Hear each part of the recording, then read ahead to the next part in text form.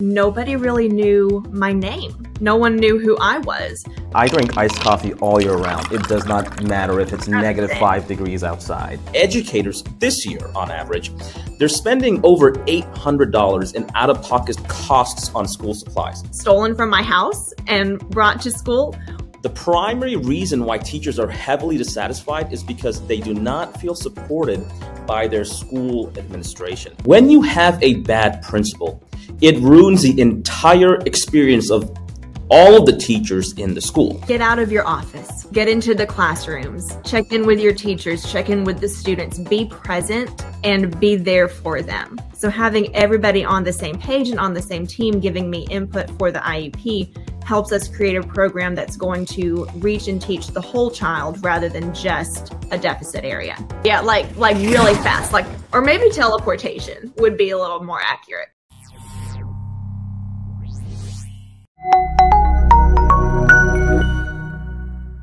Welcome to our show.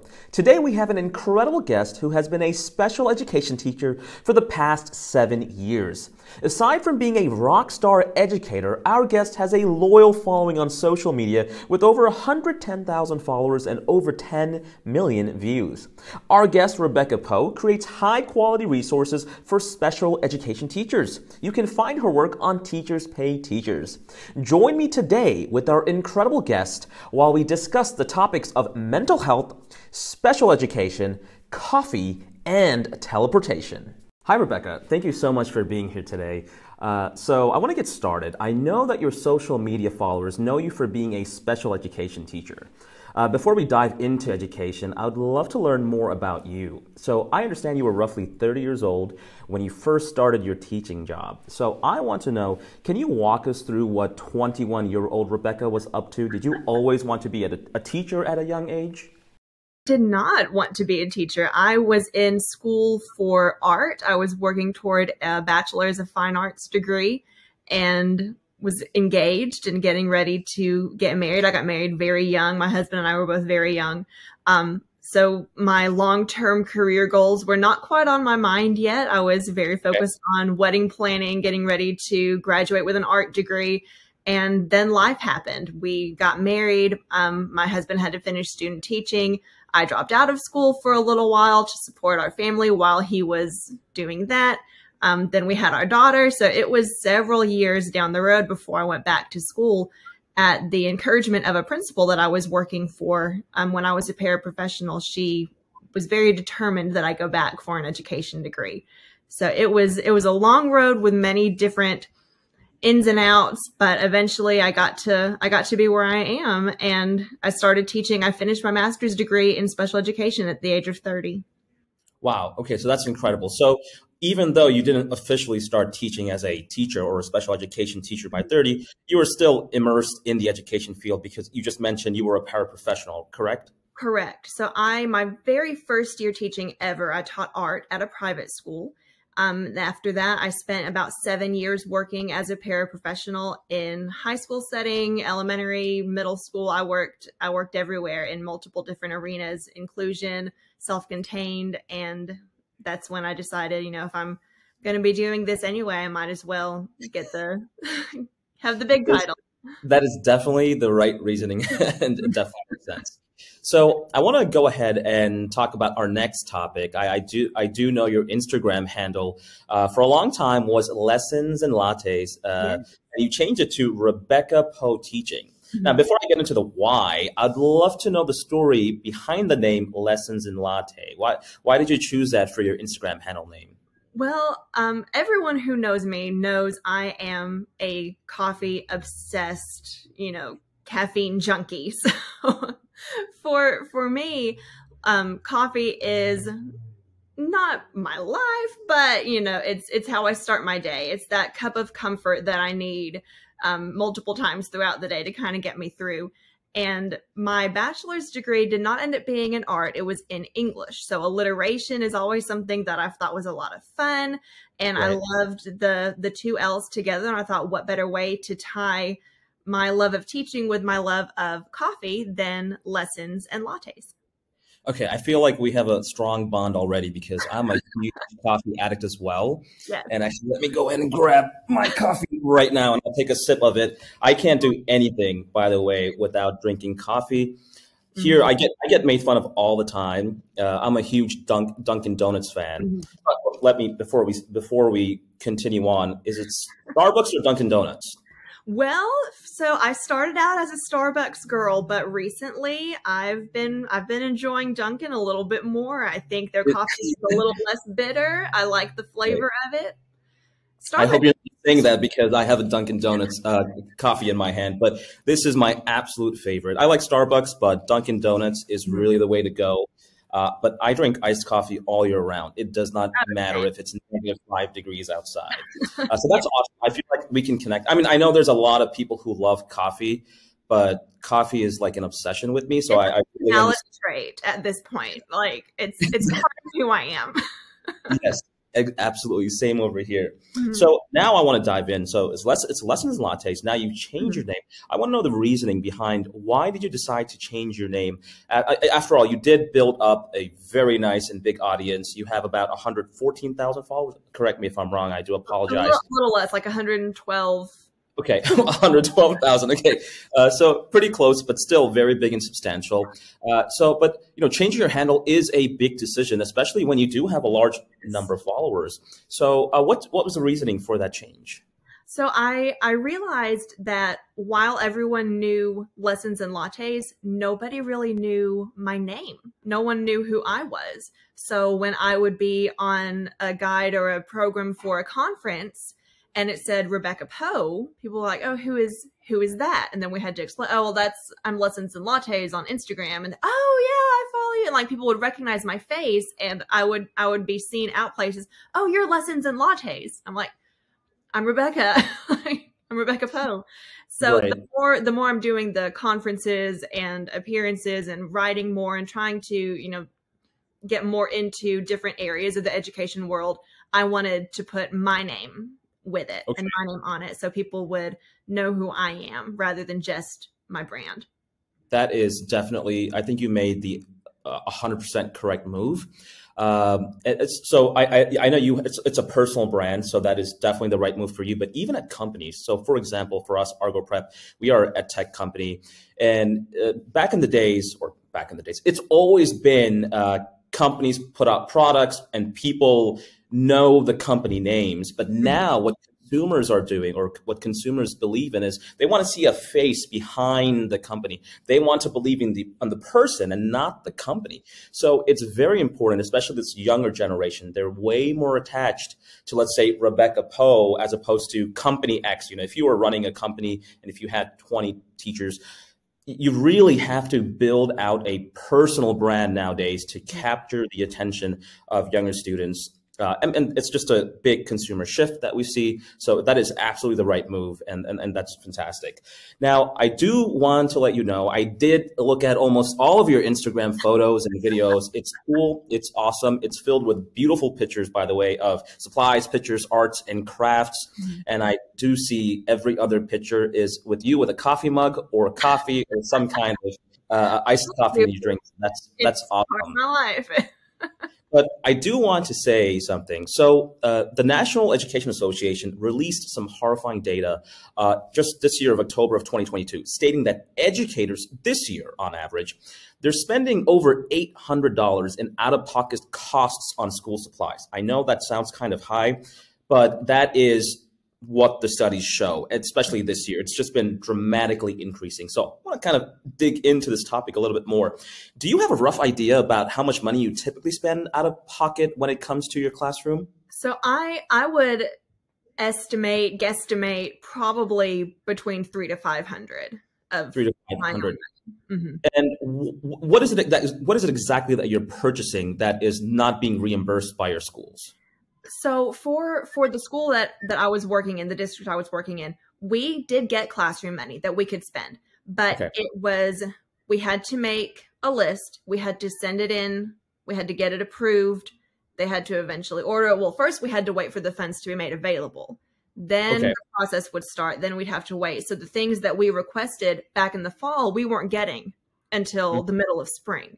So if there was something that I needed immediately that wasn't on hand, I would have to go get it. I would have to, ask, can, like, I know for my daughter's teacher, she'll say, hey, we need this for the classroom. We need snacks for the classroom. Can somebody chip in and do that? So I'll buy a big box of goldfish crackers for her classroom. Just different things that are more immediate needs rather than things that I can wait for. Like, I would always order a ton of printer ink because I have some left over from the year before. But if there was a specific craft that I wanted to make or a specific project I wanted to do with the kids, I couldn't wait until the spring when I could order it with my classroom money. It would have to be something that I would purchase myself. And I think first year, second year teachers, like early in my teaching career, I was spending that $300 to $500 probably a year, because there's a lot of social media influence where you see these amazing products that teachers are doing, and these projects that teachers are doing with their students, and you feel the need to keep up. So you feel the need to purchase all of the latest things. And that's not the case. The stuff that you see on my account is probably stuff that I've either stolen from my house and brought to school, or it's things that I've had for years that I'm continuing to use. I tried really hard to kind of shift away from that, go to Target and buy this brand new resource right now, because teachers are spending, like you said, an obscene amount of money on their classroom out of their own pockets. And we're already not paid very much. So when we're spending our own salary back into our classroom, it kind of, takes away from what we are being paid. No, 100%. And you would agree that almost every teacher spends money out of their pocket, right? For sure. Yeah. My husband is also a teacher. I'll come home and be like, what did you buy from Amazon? Oh, I needed this for the class. Okay. It really makes me disappointed that teachers continue to have to spend more money out of their pockets. And as you just mentioned, teachers do not get paid that well. We understand, and we know exactly, like, there are salary bands and ranges that the DOE approves. And it is just, I don't want to even talk about it because we don't want to go into the press. That's a whole soapbox that I could get on. We can have a 2-hour conversation about that. But I do want to let viewers know that, the IRS does have a educator expense deduction that allows teachers to now deduct up to $300 worth of qualified expenses for the fiscal year of 2022. It used to be $250 forever. They bumped it up to $300. That's fantastic, but honestly, it doesn't do much. On average, teachers are spending more. It's eating into their salary, So it is extremely disappointing. I was going to ask you to walk me through the process of what it is when it comes to reimbursement by your school administrator, but you kind of already answered that. So I'm going to go ahead and talk about the next topic, which is teacher dissatisfaction. Now, it's no surprise that teacher dissatisfaction has gone up in the past few years. Teachers have greater responsibilities with unrealistic expectations from school leadership. So teachers are dealing with increased student behavioral issues. Additionally, teachers continue to be severely underpaid, as we just mentioned. Now, there was a survey conducted this June by the American Federation of Teachers, where 74% of teachers, 74%, of teachers stated that they're dissatisfied and they are considering to leave the profession within the next 2 years. Now, what may be surprising for the viewers that are watching, or teachers or parents that are watching to this, is that the primary reason why teachers are heavily dissatisfied is because they do not feel supported by their school administration. I want to clarify that, okay? School administration, that seems kind of big. It sounds vague. When I say school administration, 9 out of 10 times, I am referring to the principals of the school. I don't want to talk bad things. We're not going to go into the topic about principals, but when you have a bad principal, it ruins the entire experience of all of the teachers in the school. Now, I'm not going to ask you about your personal experience with your school leaders, but I do want to hear some advice that you could give from your side to principals, or perhaps new principals that are entering into the space. How can they support teachers more? Because the dissatisfaction of teachers is 9 out of 10 times related to their principal, their school leader. So I am actually going to talk a little bit about the principals that I had, because I want to share the positive things that they were doing that I would like to see other principals follow and model. I've talked with several friends who have not had the same experience with principals that I've had. This, especially the last principal that I worked under, she was phenomenal. She gave her teachers the autonomy to make decisions for their classroom, but still offered support and encouragement and check-ins. She treated us like people. She didn't treat us like employees. She didn't treat us like commerce. We're people first, and we have issues that come up and family emergencies that need to be taken care of. And I was never made to feel guilty for needing to take a day off if my daughter was sick or if I was sick. And just having somebody who really, you felt like they were on your side and they understood that you're a person and you're not just an employee and you're not just a teacher. That's not your whole identity. Supporting the employees, supporting the teachers, going to the rooms, asking, how are you? Not, how's your class doing? How's your lesson? How are you, Rebekah Poe, doing today? So just her support. She's the one actually who encouraged me to step out of the classroom and into a different role that I'm in now. That's still in education, but it's not within the four walls of a classroom. She really supported me in that and was excited for me. And I know leaving the classroom when I did kind of put everybody in a bind looking for another teacher, but she never made it feel like I needed to be guilty for that. And that was incredible. That makes me very happy to hear that, honestly. I generally like hearing stories like that. And again, there a lot of most principals are great. Like, I don't want to paint this, like weird picture that like 9 out of 10 principals are bad. No, that's not the case. It's the dissatisfied teachers more often than not. It's because school leadership, the leadership team, is not supporting teachers the right way, whether it's a principal or in general, or we can get into the politics of districts and how they play a big role and how they pressure principals and all this kind of stuff. But we're not going to get into that.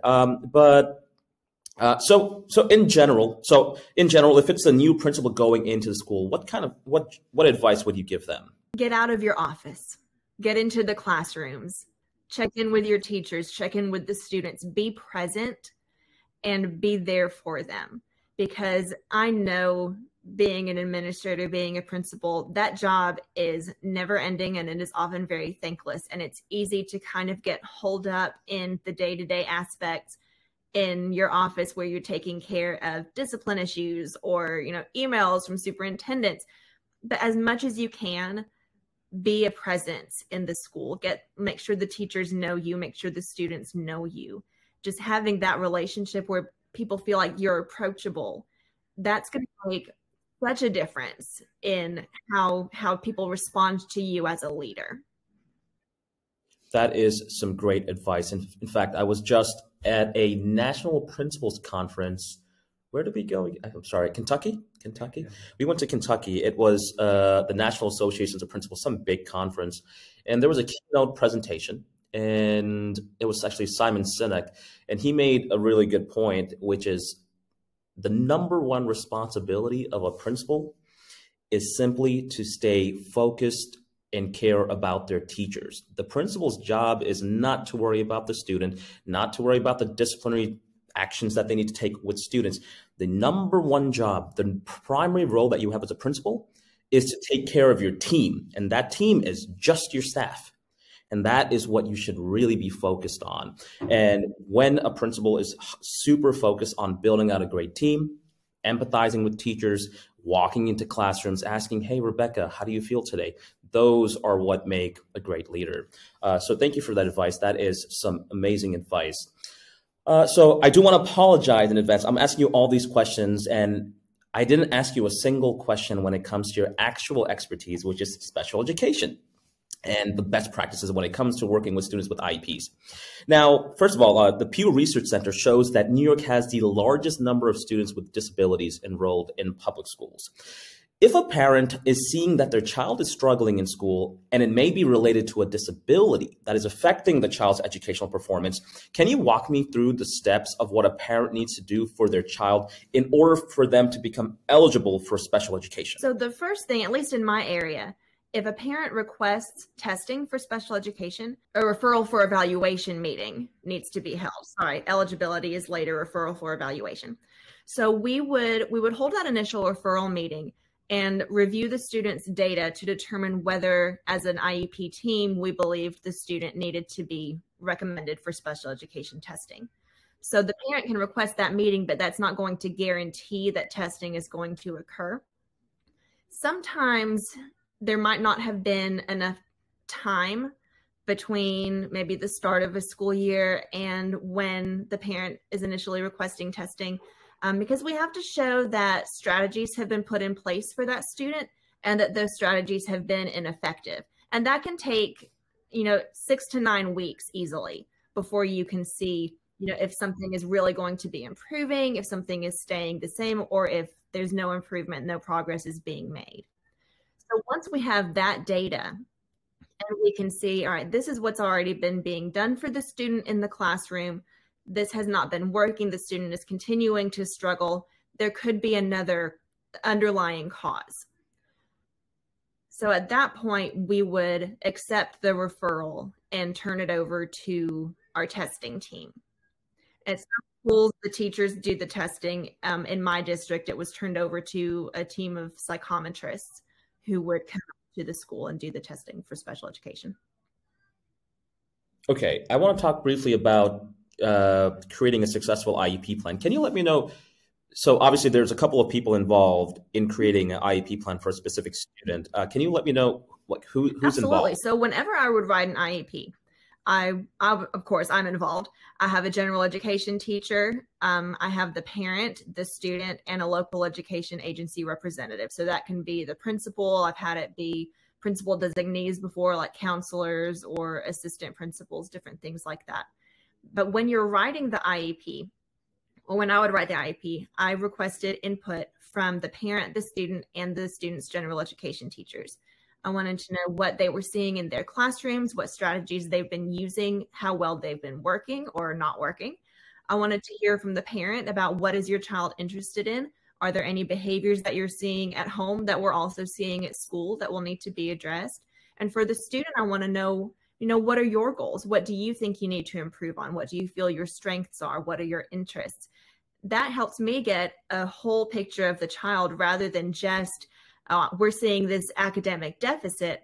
There's so much more to the child than that one area. So having everybody on the same page and on the same team giving me input for the IEP helps us create a program that's going to reach and teach the whole child rather than just a deficit area. Okay.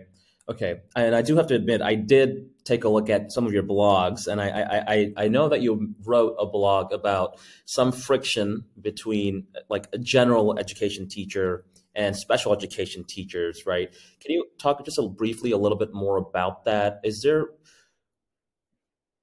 like what do you see any issues when you're communicating with the general education teacher as you're trying to develop an IEP plan? Because I know that when we talk about special education, there's all these lingos and acronyms and things like that where general education teachers may not be familiar with that. So is there any issues that arise from that or not really?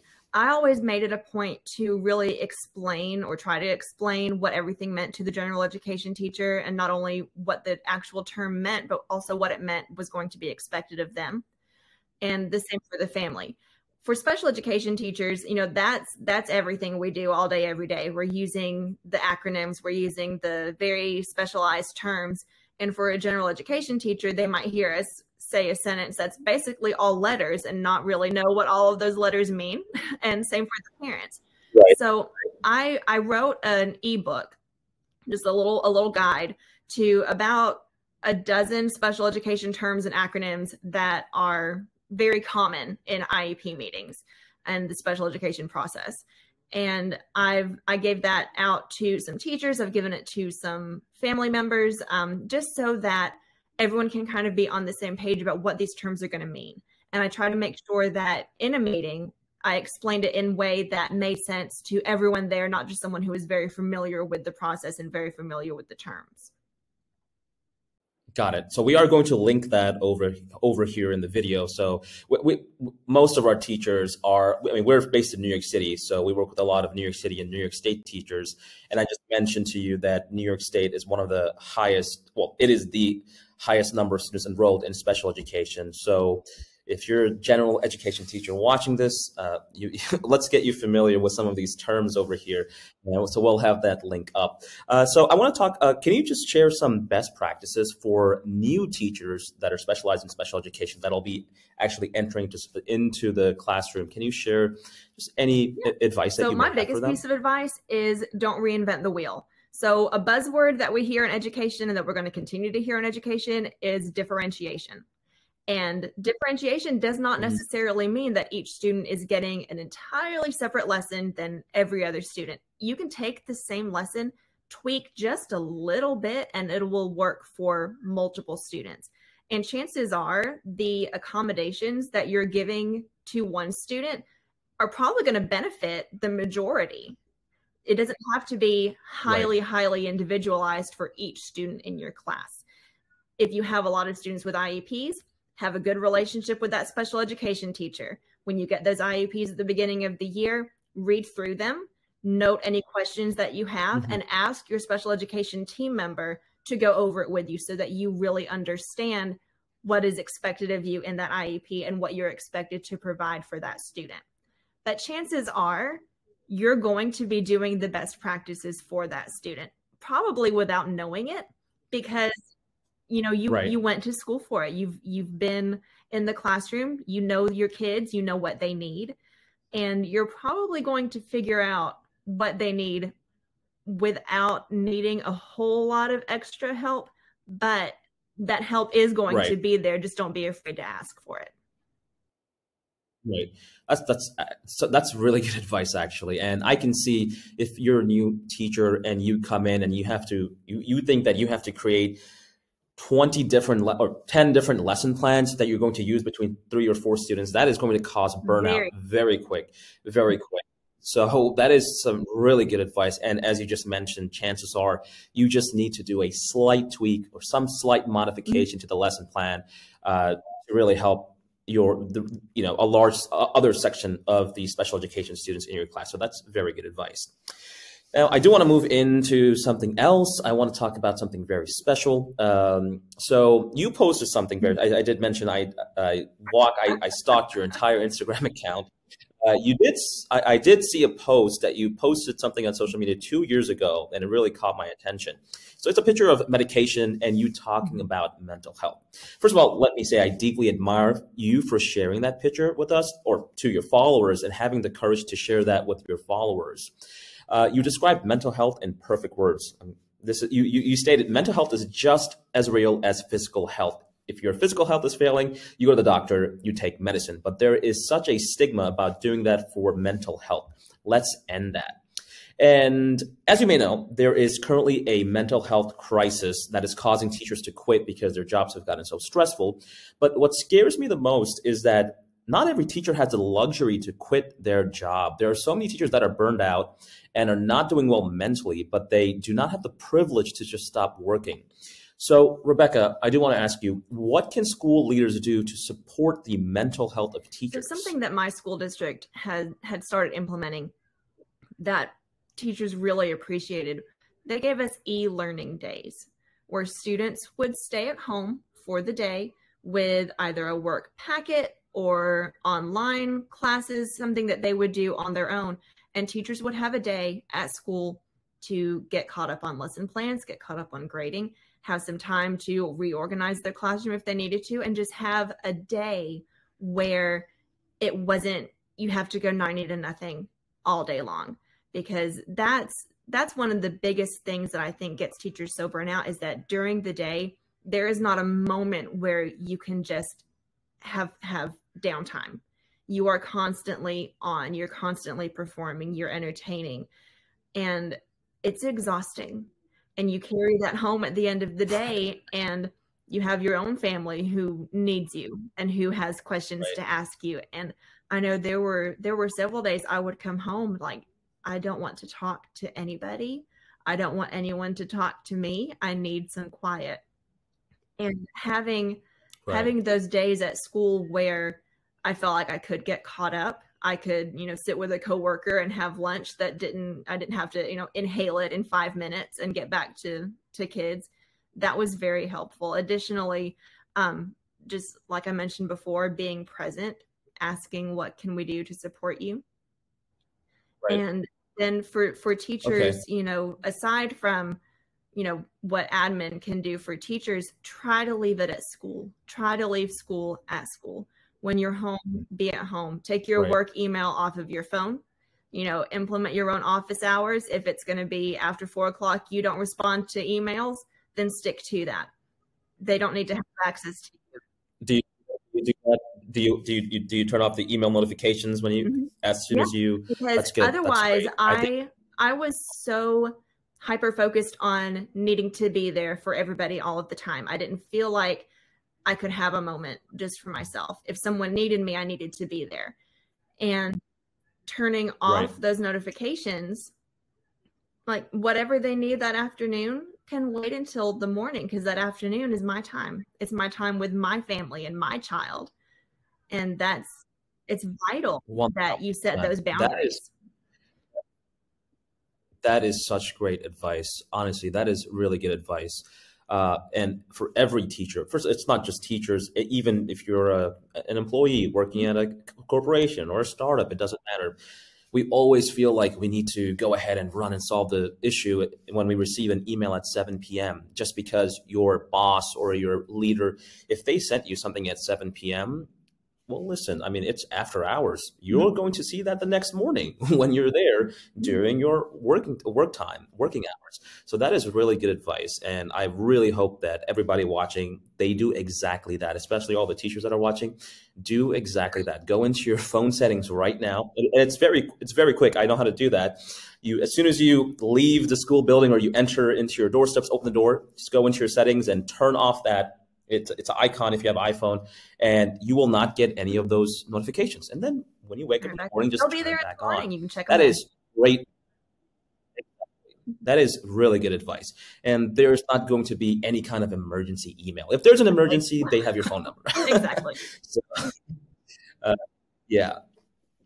I do have one follow-up question with that. So do you have any advice that you can share with teachers who are currently struggling with their mental health? So we did talk about that, right? So the number one advice, well, I love the advice you just gave, which is setting the boundaries. Is there anything else perhaps that you can share with them? The only other thing I can think of is to really understand the difference between self-care and escapism. So a lot of times, we see self-care as, watching Netflix for a few hours or going to get a pedicure for a couple hours or something. And that kind of takes your mind off of things in the moment, but that's more escape, because as soon as that movie is over, you go back to real life. You're not actually taking care of anything. So try to put some structure and routine in place to where you're actually caring for yourself a little bit more. If that is prepping your food on Sundays for lunches throughout the week to take to school, that way you don't have to worry about it. That'll help. If it's laying your clothes out the night before, setting up your mornings the night before so that you're not as rushed in the morning, and maybe you can sit down and have a cup of coffee before you run out the door, before that coffee gets cold. Unless, of course, iced coffee, then you want it to be cold, but before it melts, before the ice melts. That's really good advice, actually. I love the fact that you distinguished between activities that allow you to just temporarily escape. You're not doing self-care. So building out routines, things in advance that'll cause you less stress throughout the work week or day or even the next day. That is some really good advice. And I should take that into consideration myself, actually. I don't usually pre-plan the night before or think in advance for a couple of days, but that's some very good advice. I want to now talk about, because you currently no longer you're not actively teaching in a school right now. So you currently work at Digitiability. Did I get that right? That's an organization which is focused on getting special education students ready for the real world. Their mission seems like a perfect fit for you, given your experience working with students as an IEP as a teacher. Like, you found the perfect fit. I mean, I went on their website; it looks cool.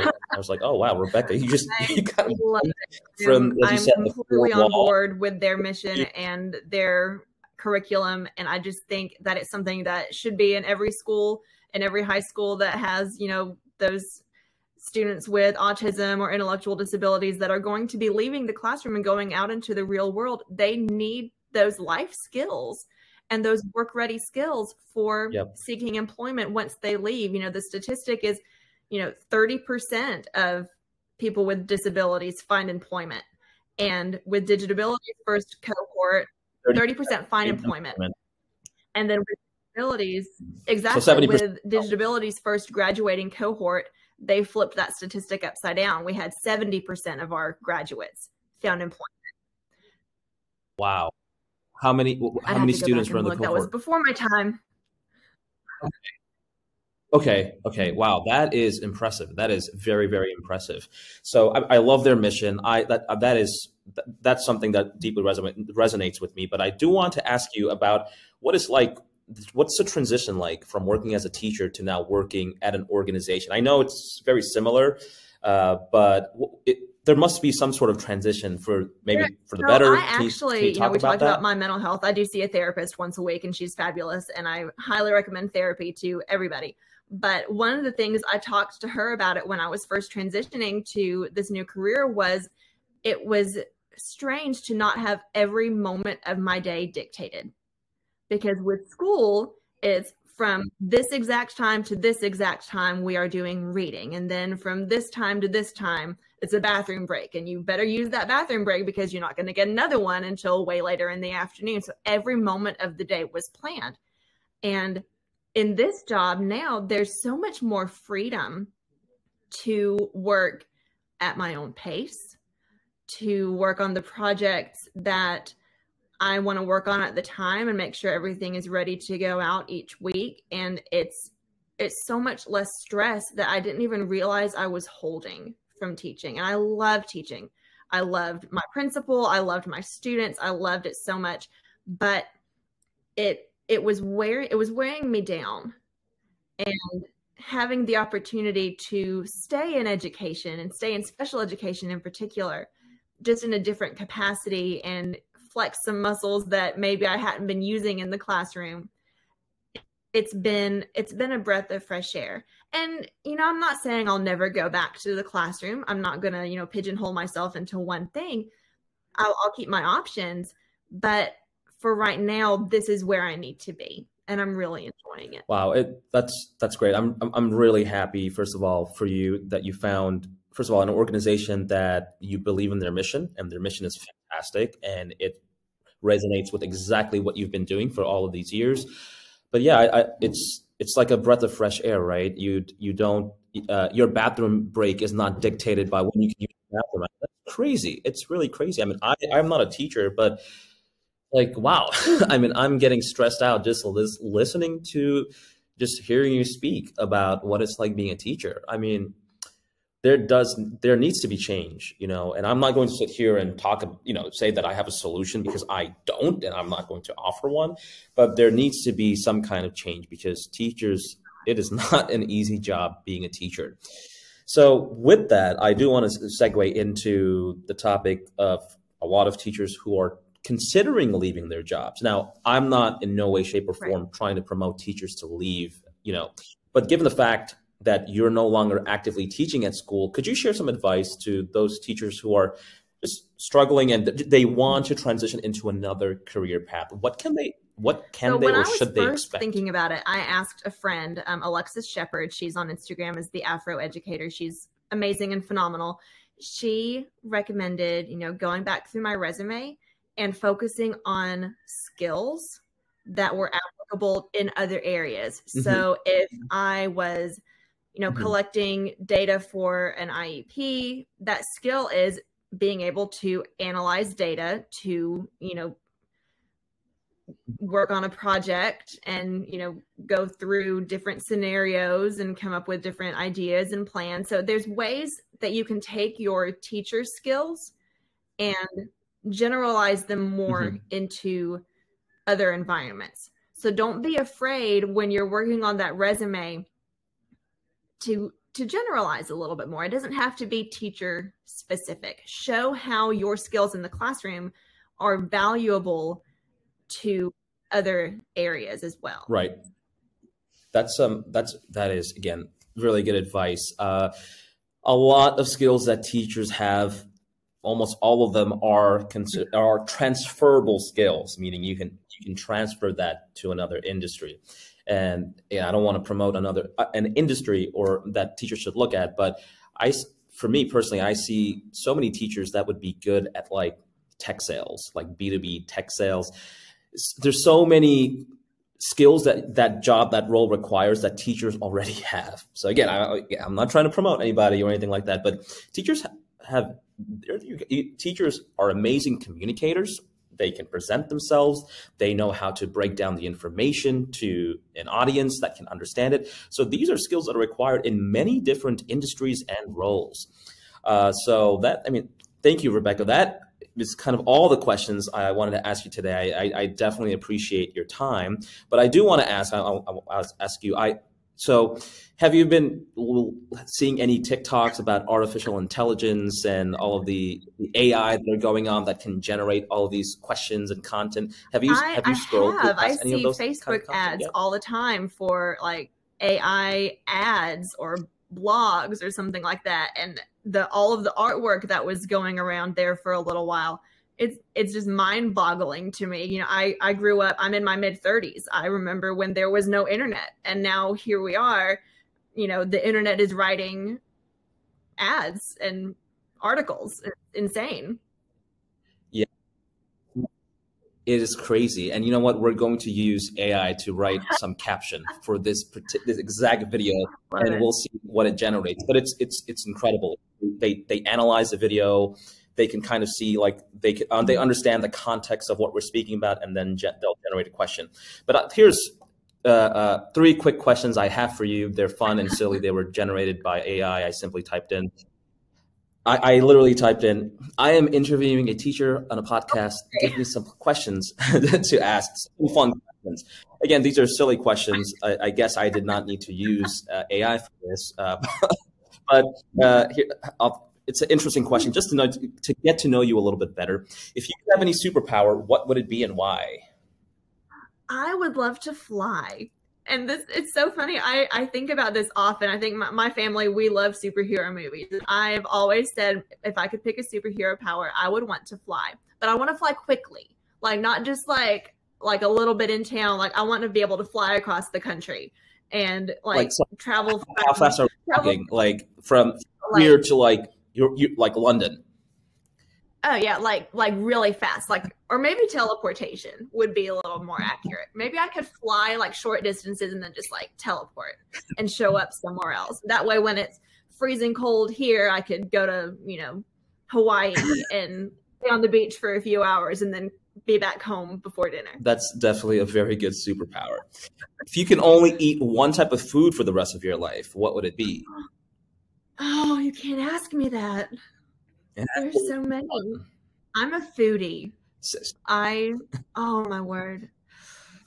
I feel like people who are addicted to coffee tend to be foodies also. I don't know why. Because no one is that obsessed with coffee without just loving, you know, the whole experience about food as well. Exactly. I'll plan entire trips around what city has what restaurant because I'll want to try something new. I think if I had to pick one, right now I'm feeling sushi. Okay. A little bit. Okay. I think I'd go for some sushi. I would pick, I'd probably pick pizza. Okay. I'm not as sophisticated and elegant as you who would choose sushi, but that is a great answer. And I will ask you one last question, or this AI generated question. If you could only watch one TV show or movie for the rest of your life, what would it be? Every time you turn on the TV, that is going to be the one that's just coming up over and over and over again. It's hard, but I think I would have to go with The Office. Okay, my wife,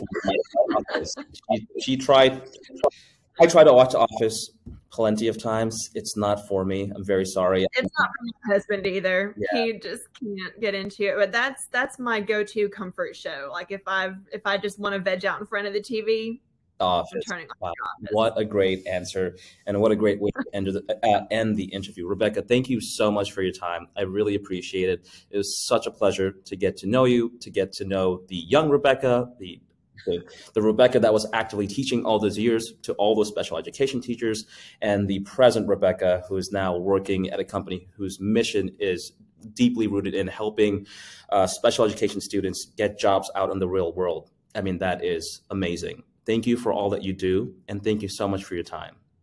Thank you so much for having me. I really enjoyed it. Thank you.